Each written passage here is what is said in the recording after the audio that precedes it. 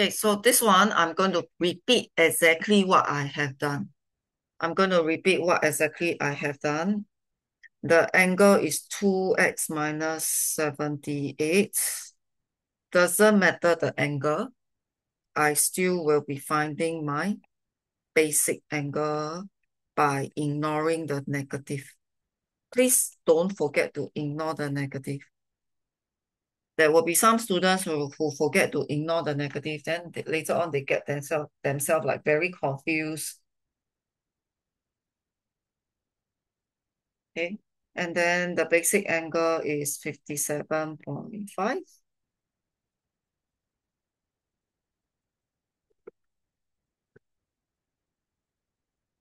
Okay. Now, then in this case, let's go through the step. Tangent is negative. So it will be the second and the fourth quadrant. So still repeat the steps. So I'm going to be checking the range.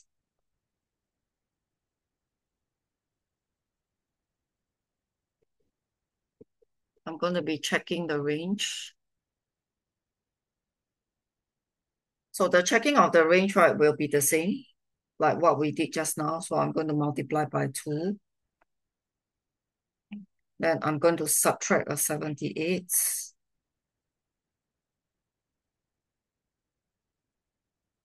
If you subtract a 78, you will get 642.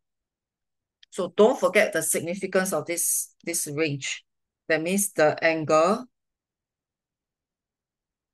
can start from minus 78 till 642. Okay.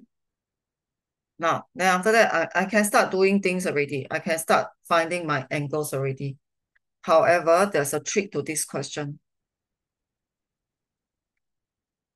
Okay, the trick is this one. In the very, very first video, right, I mentioned to you that we always follow this.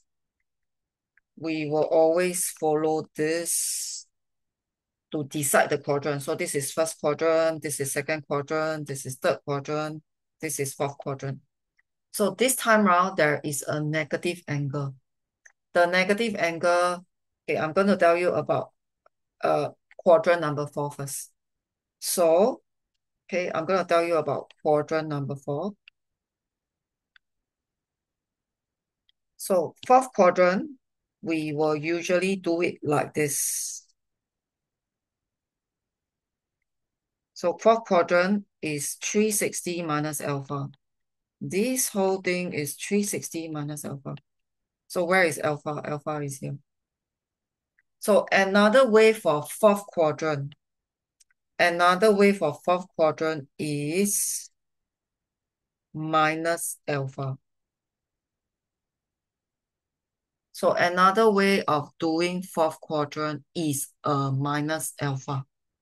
That means, right, you still reach the same destination. This is the destination. I can reach the same destination by going a very big round of 360 minus alpha, or I can reach the same destination by going a shortcut, the opposite direction. So that means, right, fourth quadrant can also be minus alpha. Okay, so let's add on. So alpha, 180 minus alpha, 180 plus alpha, 360 minus alpha. So right now, we are going to add on minus alpha for the fourth quadrant. Okay, when will it be applicable? It will be applicable when the range cover a very, very negative angle. So when does it happen? Can you see there is a very negative angle? 2x minus 78 can start from negative 78. Because of that, that means, right, my fourth quadrant can be minus alpha or 360 minus alpha. So it can be minus alpha or 360 minus alpha. So in this question, it's valid because the range starts from minus 78. Okay, so I'm going to work out the value now. So 2x minus 78 can be second or fourth quadrant. Okay, typically we'll start from the second quadrant. But right now, because fourth quadrant can be negative, I am going to start from negative. Negative 57.5 is still within this range. So negative 57.5. That is the first fourth quadrant. And I'm going on to the second quadrant.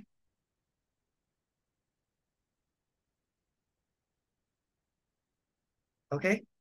Then after that, so this is the fourth quadrant, second quadrant. So I'm going to go on a bit more. Okay, so I can still go until 600 something, right? So I'm going to add a 360.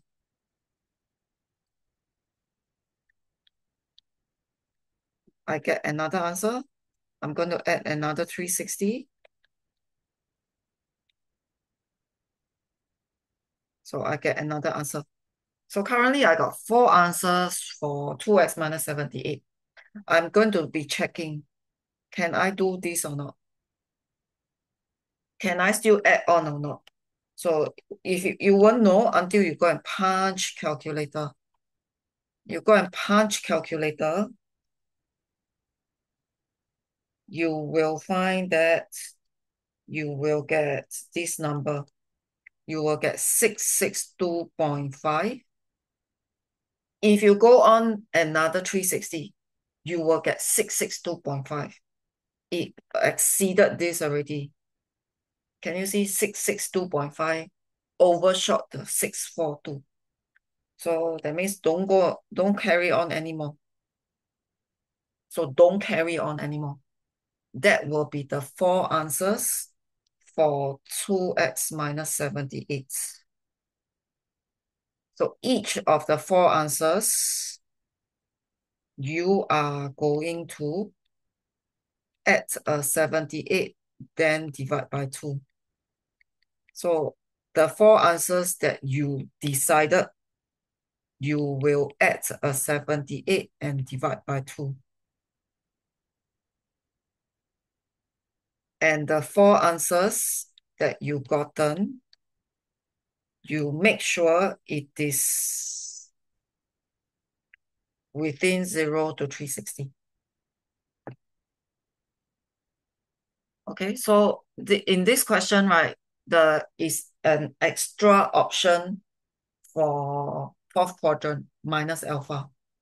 So in case you don't get the idea, right, the fourth quadrant is like getting the fourth quadrant, you can go through a very big round. You can go through a very, very big round to get to the fourth quadrant. You can, if you go to a location, right, then you got to go one big round and reach your destination. So obviously, if you go opposite direction, if you try going opposite direction, it will be a lot faster to hit the same destination. So minus alpha is applicable for fourth quadrant if the range allow. If the range doesn't allow, then too bad, then just ignore it. Okay, so that is the very tricky part on this question. Minus alpha, when will it be applicable? When your third step allow you a very negative range.